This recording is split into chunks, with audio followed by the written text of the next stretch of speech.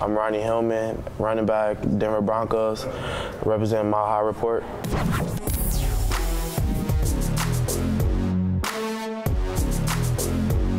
Welcome back to SB Nation. I'm Amy K. Nelson, and joining me right now is new Denver Broncos running back Ronnie Hillman.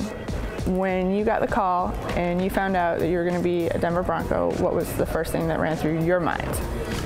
I was just surprised because I had no contact with him at all besides the confirmation number to call on draft day and at the combine. So I was just like, wow.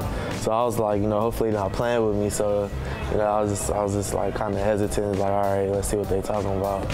Excited? Oh yeah, I was excited. I was just like, I don't want to get too excited first, and then they be like, we're thinking about getting you. So I was just trying to listen and see what they were gonna say first. Okay, so what do you know about the city of Denver? The city of Denver is cold in the winter. But I've been hearing it's a fun place to be, so I haven't really been there too long, so I haven't really got the chance to really see Denver. So you're a Cali guy, so you're gonna be all right. You're gonna be able to adjust. Yeah, I think I'll be. We'll see. We'll see. You might have to be able to come home as much as you can. Yeah, I'll probably be home in the off season, trying to get away from that snow. What is it that you're most looking forward to in joining the Broncos?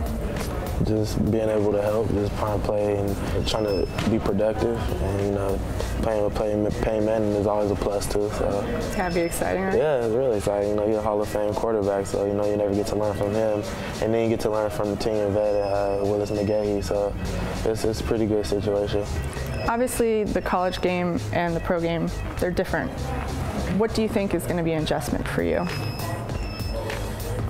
Probably just the terminology, just picking up everything as far as the plays and stuff. Other than that, I'm pretty sure I'll be fine with the speed and everything. Just trying to, learn actually how to, play fast and, be able to read everything faster. So one thing that I think maybe not everyone knows about you that I think makes you a little special and a little bit different than most is that you were once coached by Snoop. Is that true? Yeah, it's true. All right. So what's he like as a coach? Well, he used to play in high school, so I think he grew up a real big football fan. So, but he's been doing it for a while, even before I played, and he represented the team, and we had coaches that actually coached and stuff. But it was a pretty good situation I was in at that time. You're on Twitter, right? And I think you might have my favorite name for a Twitter handle. Tell me how you came up with it. Mr. Hillman to you. I was just thinking of a name, and then I was just like, and then there was my teams always teased me because I was the vocal one and everything. So every time I talked, they'd be like, oh, that's Mr. Hillman to you instead of Ronnie. So I was just like Mr. Hillman, and then I just put the to you. And you're putting people on notice. This is how you address him. It's Mr. Hillman to all of you. All right, Mr. Hillman. Well, thanks for joining us today. Appreciate it, and good luck in Denver. Thank you.